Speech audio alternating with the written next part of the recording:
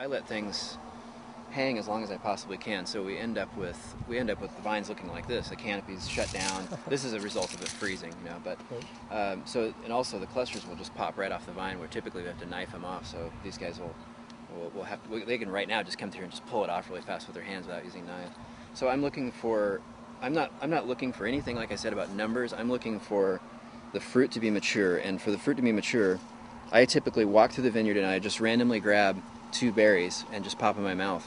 And all I'm really looking for when I do that is... Let me try that. Yeah. Go ahead, what are you looking for? So I'm looking for this. There's several parts in the grape. Okay. This is going to be color and a lot of the flavor and the structure of the wine. This can adversely affect the flavor of the wine. So all these seeds being slightly green, or the meniscus around the outside, all that pectin, when it breaks down, what's it going to do to the wine? And I'm trying to taste for that.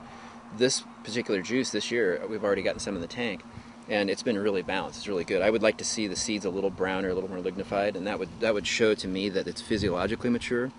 And that's what I'm looking for: physiological maturity in the grapes, not a number that says, hey, it's 26 bricks, time to pick. There's no recipe. You have to get out and taste. You have to feel this and walk through the vineyard and breathe the air and everything. So I do that. I'll walk down several rows and taste, just randomly grab a couple of berries and I break them against the roof of my mouth and just spit all the material out and just drink the juice. That's really all I'm going to make the wine out of. I'm not biting the seeds to break them open, because we never do that in the winemaking process.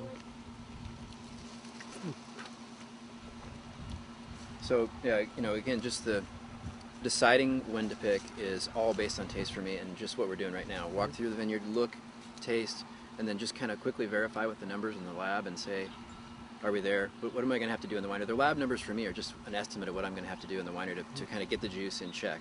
Right. And I want the alcohol at a certain level. So blending and all these things we can do in the winery are what I can do to fix any problems in the vineyard that might be minuscule problems, but need to be there for the wine to be perfect. So it's all about the grape, right? It is all about the grape, yeah.